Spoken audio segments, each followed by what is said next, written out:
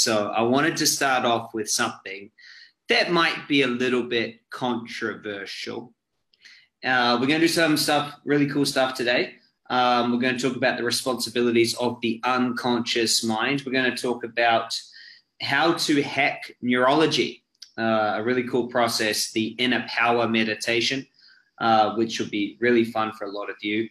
And to really get your brains into the right place to understand how this process works even more. So I'm very excited for this week. So I want to start off and I want to kind of drop a bomb on you. A good bomb. And that is the law of attraction sucks. The law of attraction sucks. And I just want you to own that for a second. Type it in for me. Comment underneath this video. The law of attraction sucks. Why does the law of attraction suck, everybody? I can see a lot of you over there on Facebook land. If you would like to join me here live for Zoom, here you go. The law of attraction sucks.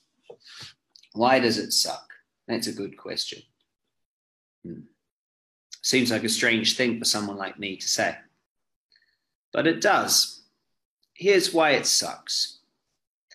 The first reasons you can't turn it off is you can't turn it off. It is a 100% law that if you plant a carrot seed in the ground, it will pull from that ground everything it needs to grow carrots. It is a law. It is an absolute law. And so you can't turn it off. And here's why that can cause challenges or problems, is what you see and what you have in your life is a direct reflection of the law of attraction working. They've even studied it to call it the Matthew effect. Has anyone heard of the Matthew effect before? It's a very, very interesting, principle that science is really showing us. And it can be observed in many, many aspects of life. And it can be summarized by saying this: the rich get richer, the poor get poorer. Now, this is obviously off the Gospel of Matthew, if you didn't know. And I've got that here just so we can use it, which is for everyone who has been more for everyone who has will more be given, and he will have abundance. But from him who has not, even what he has will be taken away. So they use this biblical term and they call it the Matthew effect, and it's really about how the law of attraction sucks. And that's really interesting. Here's what's really saying is, you can't turn it off, but also you can see your attraction point. You can see why the law of attraction sucks based on what it is that you've attracted and created in your life. And here's why it sucks even more. And I hope that you guys are getting this. You can't turn it off. It's always on. But also, you didn't have control over what was created unconsciously. So your formative years, ages between 0 and 4, 0 and 7, whichever one you want to subscribe to, a lot happened. A lot happened. Maybe there was trauma. Maybe there was abuse. Maybe there was scarcity. Maybe there was judgment. Maybe it was a completely happy home and you didn't know how to live up to it. You could have made any sort of decisions back then. But what happens is, like that story of the baby elephant that gets held by this small pole and small piece of rope in the ground. You grow up to be big and strong, yet that is still holding you back. And that is why I believe, and I say, the law of attraction sucks. Who's with me? Can someone type it in? The law of attraction sucks. Go on, it's fun to do. It sucks because you can't just change it by thinking something different. You can't just change it by thinking something different. Let me ask you all a question. Do we get everything we think about? We think about something, do we get it? Yes or no? Do we get everything with it? It'd be really bad. It'd be really bad if everything the 14-year-old version of me thought about manifested in this world. I'm sure it's the same for you too. I've definitely had evil thoughts. I've definitely had crazy thoughts. I've definitely had all sorts of things. True? So the law of attraction sucks, but it's not your thoughts that create the attraction point. And so this is why it sucks so much, is we are attracting what we are. And so we try to get something different or to have something different. But until we are different, until our attraction point is different, we don't see it. Now, just like the carrot seed, you can plant it in the ground and it's going to attract in whatever it needs to create carrots, right? You can put something else in that exact same ground. It's going to attract in something else. It's going to pull it in. It knows how to attract it. It has a different vibration. Here's the problem with being a human, is we get to choose. We get to choose what our attraction point is. And sometimes this can, yeah, me too, Nicole. I'm glad you're not a carrot. We get to choose our attraction point. Now, what happens is you have a life and you're here and you have a life. And inside that life are all sorts of things. So maybe you have a house, you have a job, you have friends, you have, I don't know, your family, you have a car, you have skills, you have enemies, you have exes, you have emotions, you have beliefs, you have all sorts of things, right? We could just go on forever. Now, what holds all of this together? Well, it's you. Your energy is the thing that's holding that all together. Now, what happens, and the reason why sometimes change is hard, is because when we start changing this energy, we start being different. Guess what? The way that we connected to our friends, it changes anymore. If we go from a not enough to having it all, this energy changes. Our energy changes and our job doesn't stick with us anymore. Our energy changes and things have to start dropping off. And this is what comes and brings into today's topic, is because the law of attraction sucks. You have what it is that you have in your life based on your own frequency, based on your own energy, based on who you are. But who you are wasn't consciously decided by you. Let me ask you a question. When did you decide that you were you? That's an interesting question. When did you decide that you were you? Is it true that two people can grow up in the same house if you've got siblings who are completely different to you? So it's not nurture. You made decisions. You decided who you're going to be. And a lot of these things, it's time for us to redecide our new attraction point. It's time to redecide what we're going to create. It's time to be someone new. Just type in a yes if you agree with that, because the law of attraction sucks unless you know how to work it. True? It really sucks because it's just going to keep creating. It's going to keep on being attracted and gluing into all your old thoughts, all your old emotions, everything you've been sending out. I like to say that it's like an echo. The universe, the world is a mirror. It's like an echo. What you've put out bounces back, bounces back. You have to start changing that.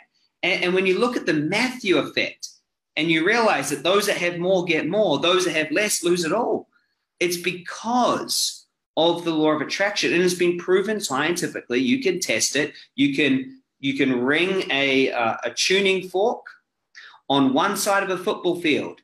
And if you have the same tuning fork tuned at the same vibration on the other side of the football field, it will start to ring at the same time.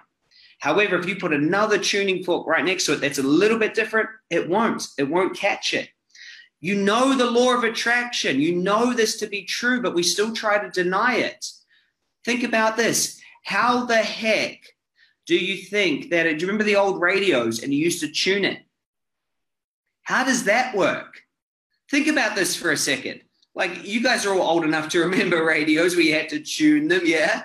Before digital came out. This example is not going to work in 10 years.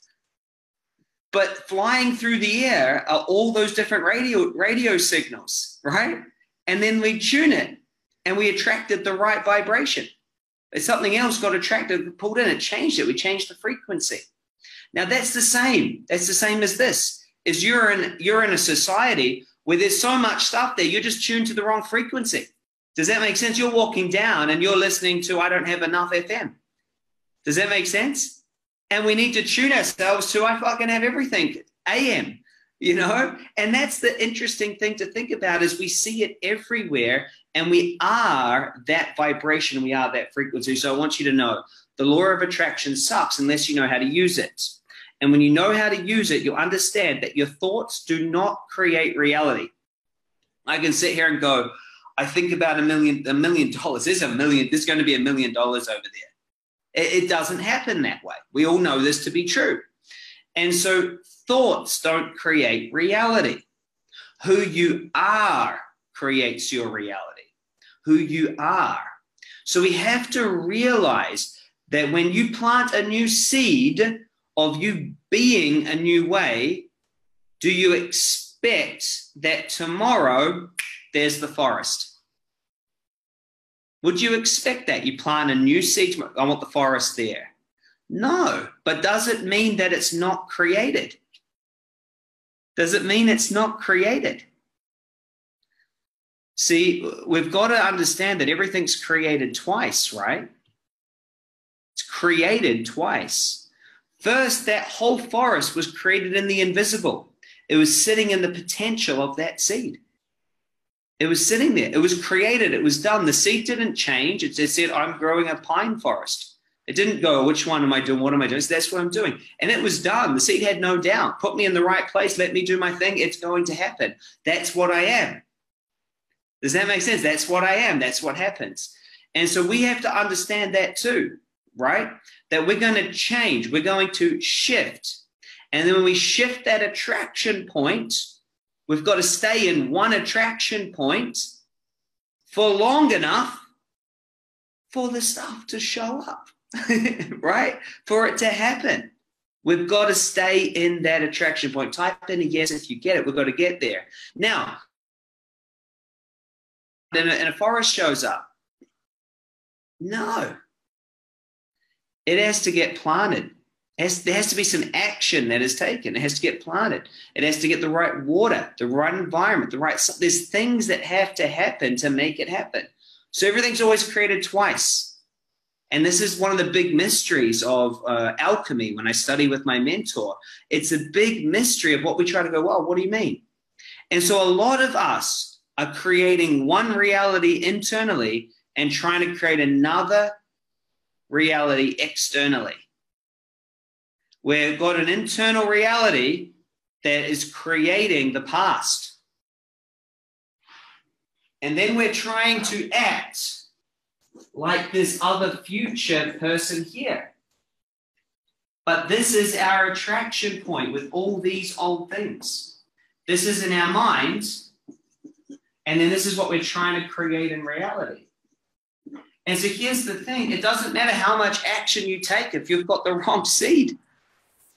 If you've got seeds of doubt, if you've got seeds of not good enough, doesn't matter how much digging and planting and watering and fertilizing you do, you're just going to grow lots of doubt, lots of uncertainty. Trust me, you see it. People don't get what they want because they don't understand this core principle. And it is so, so, so, so, so important that we cover this and we understand the responsibilities of the unconscious mind. Who's excited about today? Because I'm on a roll. Shall I keep going? Shall we keep going? Cool. So let's think about this unconscious mind. Can you guys see this all right? The unconscious. I hope so. The unconscious mind. What's the goal of this unconscious mind? What's it there to do? So there's a lot of things that it's there to do, right? But the big thing, as Maureen says, is it's there to keep us safe. But I've got some notes here that I'm going to go through because I want you to learn and understand what the unconscious mind is there to do. Now, firstly, you've got to realize that there's multiple minds going on. But one way I like to break them down is you have an unconscious and then a conscious, okay? The conscious mind is the one that I'm talking with right now. I'm here with you. Well, let's just say that anyway. That's conscious. Conscious wants, write this down, conscious wants quality of life. So conscious wants to succeed. Conscious wants to have nice things. Conscious wants to achieve. Conscious wants to thrive. The conscious brain is the ego, it's the personality. It wants to do lots of stuff. It wants quality. Whereas the unconscious wants quantity. It just wants to stay around for a long time. Make sense? And this is one of the biggest battles of humanity, is we have one brain that says, go jump off that bridge and go bungee jumping. It'll be fun. And then we have this other part of the brain goes, what the heck are you doing? You're completely crazy. Those are rocks and you're a human and that's a bridge. Don't jump off the bridge. And so we have this safety, this handbrake behind us, and it's there for a reason. And so here's the difference. And I want you guys to really picture this. The unconscious is always saying, let's do what we've always done. Let's do what we've always done. We know we can predict the future by looking at the past. Does that make sense? The unconscious says, I can predict the future by looking at the past, and we should keep it the same because we've survived it up until now. And I don't give a crap about how happy you feel. I don't care about thriving. I care about surviving. That's it. So all that the unconscious wants to do is take the past and put it on the future. Take the past, put it to the future. Take the past, put it onto the future. Whereas the conscious mind wants the complete opposite. It says, yeah, we've done that. That's great. Let's increase the quality. Let's do this. Let's get a bigger car. Let's have a family. Let's get this. Let's do this. Let's start a charity. Let's start a business. Let's do this. That's not good enough. I want more. You see? And who's felt this civil war inside their mind at times? Well, it's interesting because the unconscious is what's running the show. The unconscious is running the show. I mean, this is 99% of everything. The unconscious is making sure you're digesting your food right now. It's listening to me. It's looking at me. It's consuming this. It's storing all the information. It's doing all of these things. If you don't have to think through it, it's your unconscious automatic brain that's doing it. And it's doing nearly everything, right? It runs the show. Now, this unconscious brain speaks only in feelings. So when you get feelings, that's its way of communicating because it doesn't communicate in words. But the feelings can create words in your brain. The unconscious brain can send you a jolt, a dose of guilt. It can send you a dose of anxiety. It can load up a chemical cocktail and hit you with it and pretty much stop you doing anything.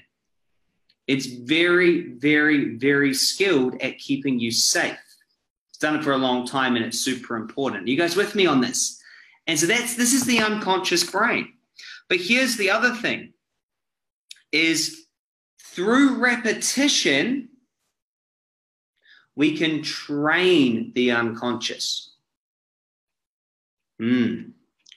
Question, how many of you would like to know how to train your unconscious to listen to what you want?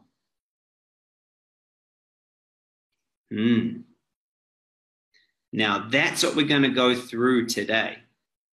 Here's the truth. As a human, we are born with the smallest amount of neural connections of nearly any mammal. You look at most other mammals, when they come onto the planet, they can walk. They can do a lot more than a human. We basically come out and we've still got to learn for a good 4, 5, 6, 7 years until we even catch up to what a puppy can do in its first month. Now, so this is what's interesting, is the human brain is the most plastic. It can learn so fast. So I want you to write this down. You already trained it. Let me give you an example. I'll take you back to when you're 14, 15, or 16. First time you went to hop in a motor vehicle and drive it. Maybe some of you 17, 18, 19. You jump in the car. You've got somebody next to you, and they're going to teach you to drive. They're sweating. Their palms are clamming up. They don't know what to do, so they cross their arms and they say, all right, put your foot down on the clutch, right? Put it in first. Seatbelt on. Check your mirrors, right? Now, when you first learned to drive, it was a conscious game, true? You had to think through it. Or if you've seen someone doing it, they're still thinking through it. You see the learner plates, they're sitting at the roundabout and they're like, what's going on? There's cars coming around this way. There's all these things. What's happening? This is crazy. And they're so slow. They're thinking about everything. But what happens, guys? After repetition, what happens? What happens? Well, through repetition, we train our body. I want you to get this. We've trained our body to take over a freaking complicated thing. Who's been driving on the motorway over 100 k's an hour or 60 miles an hour and realized they have no idea where they've been for the last minute? Who's just unconsciously been driving? Who's even gone past their exit and gone, how did that happen? You're in such a tiff with someone. You're so pissed off. I can't believe they don't. Wait, where the heck am I? Or you get so engaged in that new song and you're driving along and you're belting out the best ballad. It's like this amazing concert featuring you in your car. And wait, where have I been? Like, what's going on? Do you realize all the things that are happening for you to do that? Your body is staring, it's adjusting, it might even have changed gears. It's looking around, it might have changed the stereo. All these things are happening, all unconsciously. Who thinks that's pretty incredible, by the way? You trained your body how to do that. Does this make sense? You trained it, so now it becomes unconscious. You see this in great sportsmen. You see this in when people learn to dance. You see this everywhere. So I took up tennis just over a year ago. I've never played tennis in my life before. Now I'm out on the court. I'm not thinking about it. When I first was out there, it was like, right, got to stand like this, got to do this. And I had to think through it, right? But now I've trained my body. I'm playing in a good grade. Guys have been playing their whole life. The serve comes out. I'm hitting it. I'm putting the angle of the racket at the perfect place, the perfect time, just to touch it over the net if I want to play a drop shot. I'm coming over the backhand. But I'm not thinking about it. Who's understanding this? This is crucial. This is crucial. Because I want you to hear this. The unconscious mind runs the show. But you run the unconscious mind. It's like training an animal. It's like training a dog or training a horse. You train it and then it does that. Does that make sense? You've just trained it in the wrong way. Who likes the sound of that, by the way? You've just trained it to be like your parents. Scarcity, work hard, sacrifice. You've just trained it the wrong way. Make sense?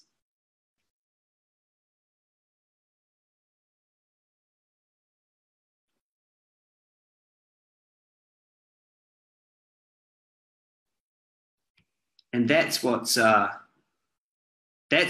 powerful to me. That's what's so powerful. So, like today's call, I wanted to talk about that. I wanted you guys to understand it, and then I truly wanted to make sure that we go through it and we shift it, because the unconscious brain is what's running the show, and most of us are just letting the unconscious just take us for a ride, do what it is that it's been trained to do, and we're not controlling it. We think that we can go through affirmations, right? And that we can think our way through it. But it's not getting anywhere. It's not getting anywhere if we just think about it. Now, when I study things from, like Bruce Lipton, and I study what they're doing, I understand that truthfully, the law of attraction sucks massively. It really does. It doesn't have a conscious. It doesn't care. It just follows instructions. But we've got to understand how to give it the right instructions and then condition it to actually change, so then the actions create what we want. And this is the thing that we do inside this process, inside the magnetic mind. This is why we have you guys here for the 13 weeks. It's why it's so big. It's why it's so important. And that is, everyone's starting to get a good grasp of what the unconscious brain is. It is your job to train it, but it doesn't listen to just words. You see, it doesn't listen to just words. It's not just that. It actually needs you to go into the feeling, and that feeling is what's going to train it. So just imagine this for a second. Just imagine that for 30 years, you've been thinking a certain thought. And let's just say that that thought that you've been thinking is not, I'm not enough.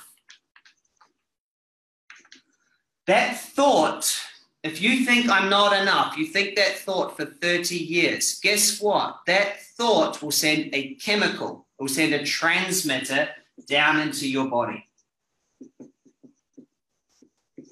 A neural peptide, a transmitter will be sent down to your body to then be turned into a feeling. Think about it for a second. You can think about something and realize that you then feel it in your body. You can think about a sexual fantasy. You can think about it get sent to your body. You can think about something you're supposed to do and you can feel guilty. You think about something, a neurotransmitter is sent, and then that turns into how you should feel. How you feel turns into an action. So the transmitter goes down and it goes down into your body. It's going to go into glands and all sorts of things. But what's going to happen is after it goes there, out the other side is going to become an action. And that action is then going to reinforce that first thing.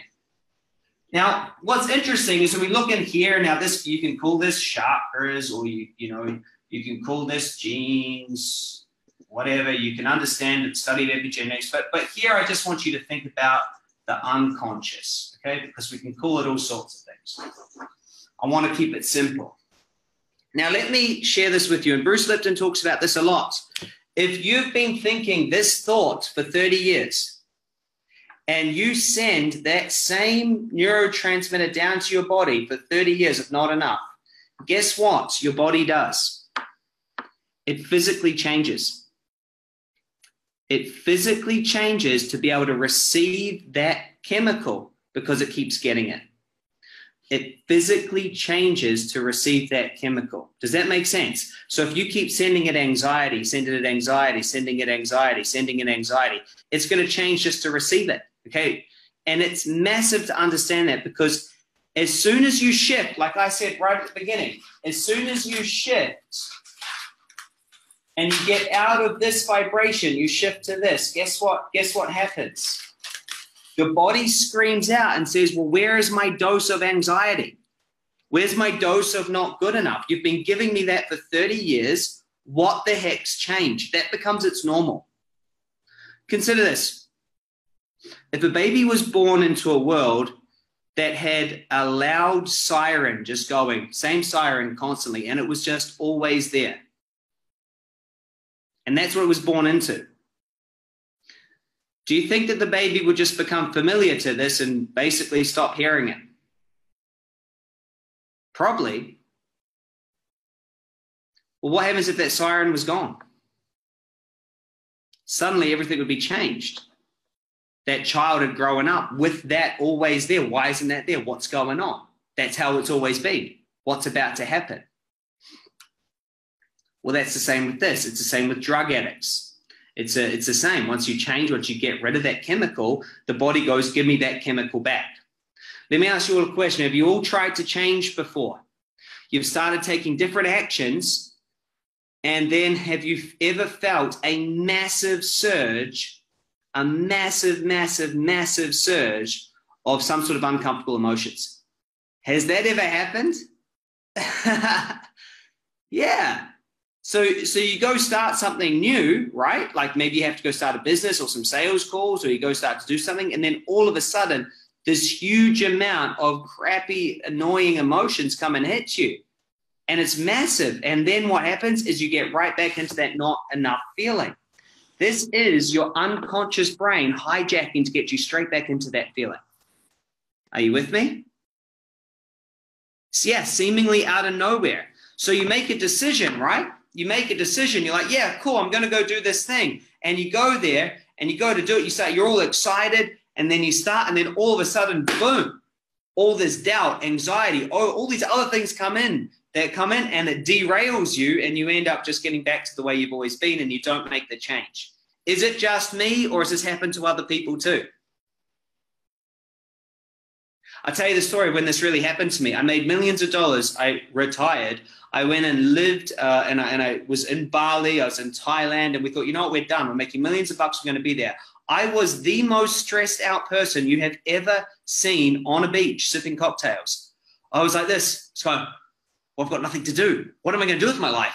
I'm 26. I've made $1 million, and now I've got nothing to do. What am I going to do? This sucks.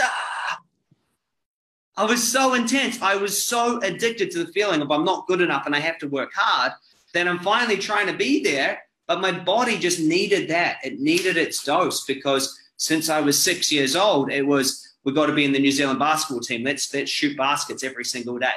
It was just so intense. It didn't know how to actually sit back, relax, and let it receive. Didn't know how. It'd been trained the wrong way. Type in yes if you get this, because I really want to make sure you are. Just let me know if this is landing with you all, because we need to know how to change this. We need to know how to shift this. Now, no matter what anyone says to you, it takes time for you to change, for you to shift. So anyone says to you, hey, come to my 2-day course, come to my this, come to my that, and you're going to change, you probably will change. However, the pendulum will swing back really fast because you haven't held it in the new vibrational set point long enough to actually let your body and train your body to be this new way. Okay, it's basically creating a new you, creating a new habit.